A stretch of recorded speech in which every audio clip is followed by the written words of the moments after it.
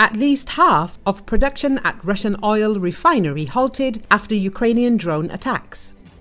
The work of at least half of the production of the Lukoil-Nizhnyohrodnaftorgsintez oil refinery in the city of Kstovo was stopped due to a drone attack.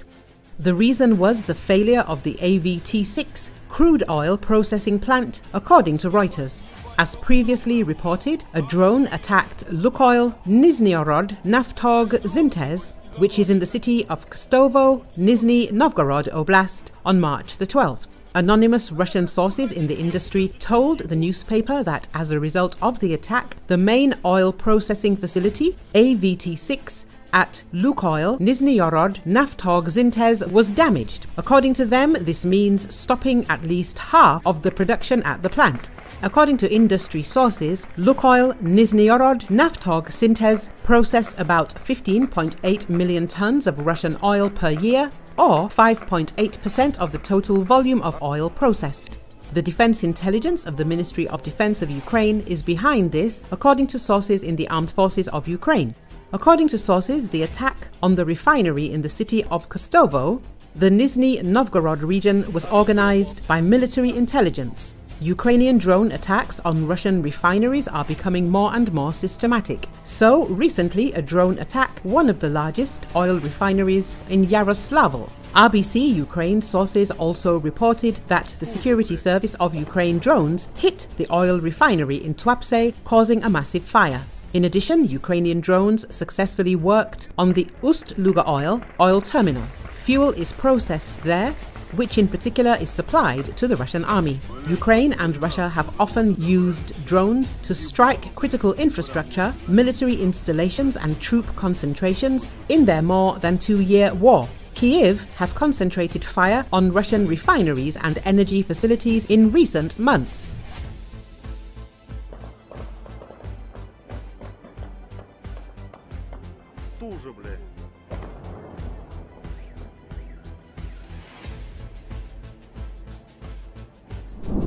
US unprepared for nuclear response to possible Russian strike on Ukraine. The US was preparing a response in case Russia used nuclear weapons against Ukraine. However, this response would have been non-nuclear, according to the New York Times. As noted by the media, the peak of concern regarding a possible nuclear attack by Russia came in October 2022. At that time, Russian President Vladimir Putin stated that Russia could use nukes against Ukraine.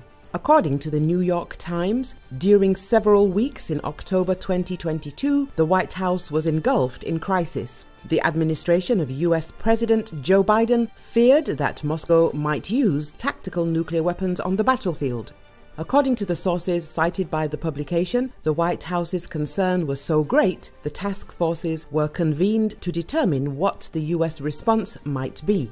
Biden's team believed that the response should be non-nuclear, but according to representatives of the US President's administration, the reaction should be dramatic, possibly a conventional attack on units that had launched nuclear weapons. In the White House, it was believed that the use of nuclear weapons in response could encourage Putin and other authoritarian states to use their nuclear arsenal. It is worth noting that Russian President Vladimir Putin has repeatedly threatened Ukraine and Western countries with nuclear weapons. In addition, Russia has moved its nuclear weapons to Belarus. However, the President Alexander Lukashenko cannot use them independently. As reported by the American news outlet CNN, the US was preparing for a nuclear strike by Russia on Ukraine by the end of 2022. Washington relied on some intelligence information. We had to plan so that we were in the best possible position in case this no longer unthinkable event actually took place, a senior US administration official told CNN. According to another US official, from late summer to fall of 2022, the US National Security Council convened a series of meetings to develop contingency plans, including for either very clear signs of a nuclear strike in the making or an actual strike. How we would respond, how we would try to preempt it or deter it, the official explained. The United States believed that the loss of Kherson could provoke Russia to a nuclear strike on Ukraine. as Moscow could see it as an existential threat, the unnamed American official said. A nuclear strike could also be seen by the Kremlin as a tool to deter Ukraine from further liberation of territories or a potential attack on Russia. Russia produces 3 times more shells than US and Europe for Ukraine war.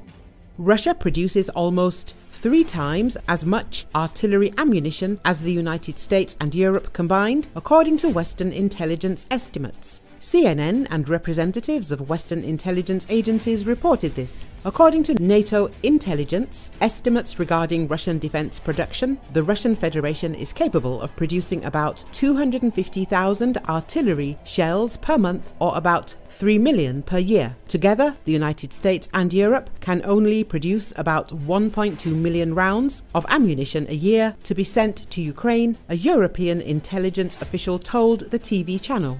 Officials say that Russia is now firing 10,000 shells a day, while Ukraine can only manage 2,000. Representatives of a European intelligence report that the ratio is even worse in some parts of the contact line. The number one issue that we're watching right now is the munitions, because that's where Russia really is mounting a significant production advantage and mounting a significant advantage on the battlefield. The NATO representative added. The source of the TV channel says artillery factories in the Russian Federation are working around the clock. In addition, Russia imports ammunition from Iran and North Korea. According to Western estimates, Iran sent at least 300,000 artillery shells last year, probably more than that. And North Korea provided at least 6,700 ammunition containers that contained millions of shells. Russia put everything they have in the game, an intelligence official said. Their war machine works in full gear, the source added. At the same time, according to US and Western officials, the buildup of Russian weapons is still insufficient to meet its needs. In addition, Western intelligence agencies do not expect Russia to make significant progress on the battlefield in the short term. Officials say there is a limit to Russian production capacity, adding that Russian plants are likely to hit peak production sometime next year.